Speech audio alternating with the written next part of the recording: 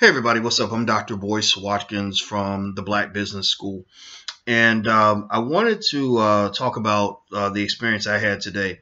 I went to go see the homie Ice Cube in his latest installment of the film Barbershop. It was a great movie. I'm going to say this. I'll start with that and say I highly recommend the film. It was extraordinarily done. The storytelling was just really, really powerful, and I feel like Cube.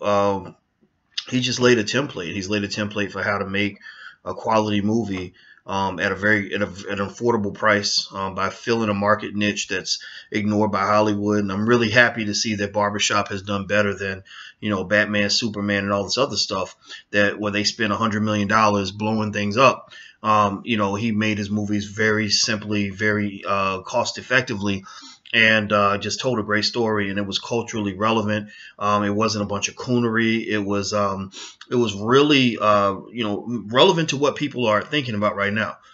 It was reflective of the rise in consciousness in the Black community, where people are talking about the kids being killed in the street. They're talking about the political issues. They're talking about the divides among us, the divides between women, the divides between men, the divides between women and men, and it was really it really pushed the idea of being loyal to your people and to your community. I think that this was Ice Cube's best movie ever. It was absolutely the best thing he's ever done, and he's done a lot of great things. A lot of people don't even know. I mean, here's the thing. I've been, and I don't, you guys may not know this, but I've actually been an Ice Cube fan for 20-some years. So in a way, my maturity kind of evolved along with his. Actually, I still remember, and this reflects the interesting thing I thought about when I watched this movie. He's matured the way I have. I remember when I first heard Ice Cube at a party when I was 17, and it was that first lyric, and I think it was Straight Outta Compton. Straight Outta Compton, crazy motherfucker named Ice Cube from the gang called Niggas with Attitude. And I remember hearing that voice and thinking, man, wow.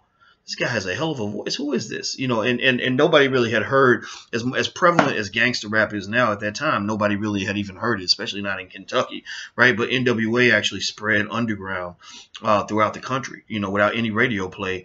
And teenagers everywhere loved it. And I remember people playing Eazy-E and NWA and all that. Like, when I worked at Taco Bell, which is where I met my daughter's mother and all that, the rest was history. I have a daughter now, so you know what probably happened after that.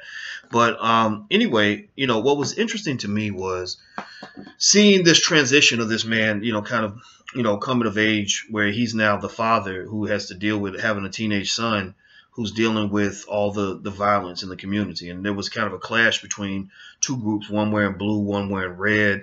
And, I guess that's a reference to the whole Crips and Blood divide. And it made me think about, and I saw Ice Cube as a parent trying to protect his son from all of this. And it really made me think about the fact that it's ironic that, Ice Cube was largely responsible for marketing gang culture throughout the country. Now, this is not to say that Ice Cube is at fault for the conditions, though, in South Central.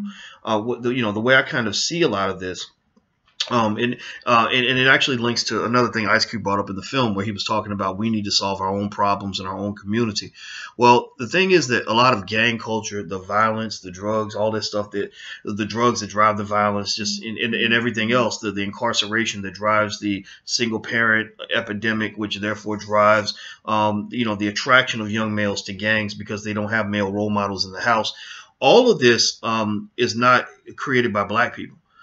South Central turned into a war zone, not because of something that Black people did. South Central turned into a war zone because the CIA let crack cocaine into the Black community. And then the guns came to the Black community. I mean, you tell me one Black gun manufacturer that you know of that's supplying guns to the hood. There is no Black gun manufacturer making guns in the hood. Those guns are coming from somewhere else. So I think that when we talk about solving these problems with the violence occurring in South Central or Southside Chicago, we have to really go to the root of the tree. It's easy to say, Black people, we need to just stop killing each other. What's wrong with us? Most Black people I know have never killed anybody. And I know a lot of Black people. I know some pretty ratchet people, but nobody I know has ever killed anybody. And so, when you really talk about that, you're really talking about a small faction of people that get involved in the violence, but it affects everybody. It's like a form of terrorism in a way. And where are the terrorists bred? Well, they're bred from a culture where they're supplied weapons from outside the black community. And also a lot of it links to drugs and also music that is promoted by white and Jewish corporations that teaches these young black men that it's cool to be a killer. It's cool to go and take out, other black people, right? If you take those elements away, if you were to take away the drugs, take away the gun supply, and take away the media imagery, then you would have a whole different set of incentives for the kids. You would have a whole different set of norms. Now, teenagers would still be, different. I mean, teenagers, honestly, I read about it. Teenagers, their brains, because of the way their brains are developed, they're antisocial by definition, just because of their age. They always want to do things that are counter to what their parents are doing. This is true in every culture throughout the world. This is true for a lot of different species other than humans. So teenagers, adolescence brings with it a certain type of rebellion all the time, always, no matter what. But it becomes more dangerous when you supply weapons to this, chemically imbalanced young person. So that they're not able to really clearly see the long-term implications of the choices that they make. And so what I really like about, Ice Cube's role and Common's role in the film, Common was also in the film, is that you saw two strong black fathers taking pride in being dads and coming together to restore and to protect the community. That's exactly what the black community needs. We need our dads back. And our dads didn't just run off, before you start bashing the black man and saying, oh, well, y'all Negroes need to start taking care of your damn kids. They didn't run off. The police came and got them. Many of them are political prisoners. What does it mean to be a political prisoner? It means this. You commit a crime that normally would give you a sentence of a year, but because they inflict heavier damage onto black communities, they give you 50 years. So therefore, your children won't have a parent in the home ever. You're disconnected from your community that needs you. So a lot of this links right back to white supremacy. And we got to understand the whole equation, because just like in mathematics, if you have 5 variables in an equation and you remove 2 and you're only accounting for 3, what's going to happen is you're going to put extraordinary weight on the variables you see because you're not thinking about the variables you don't see. That's true mathematically. It's true in life. So what are the variables in this? Well, absolutely. Do black people play a role in what happens in our communities? Absolutely, we do. Are there things we can do better? Absolutely, there are. But if you don't factor in the other variables, the supply of the guns, the supplies of the drugs, police corruption, political neglect, and all these things that white folks are doing, then you're going to miss it. It's not going to make a whole lot of sense. Black people are going to look crazy to you. So I think that Ice Cube in this film, I recommend it. I think he did a great job.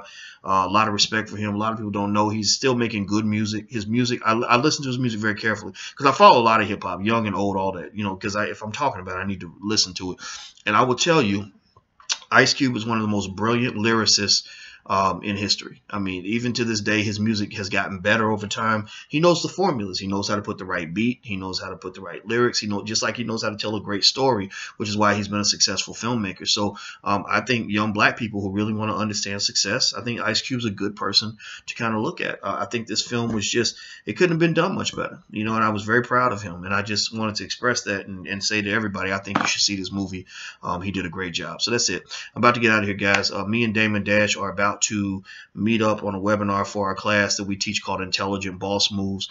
He and I are both about the same age as Ice Cube, and so we're all in that age range where we enjoy the idea of being fathers for the whole community. We enjoy the fact that there are young people in their 20s that come and sign up for our class, and we like mentoring them, through the internet. The internet is a bold opportunity to either do something great or something horrible, depending on what you use it for. So intelligentbossmoves.com, that's where our class is located. Also, don't forget, we are, I'm on tour with the Dr. Boyce Watkins tour. You can go to thedrboycewatkinstour.com. We're going to Kansas City, then we're going to Baltimore, then we're going to Houston, then we're going to New Orleans and New York and Vegas and a few other places.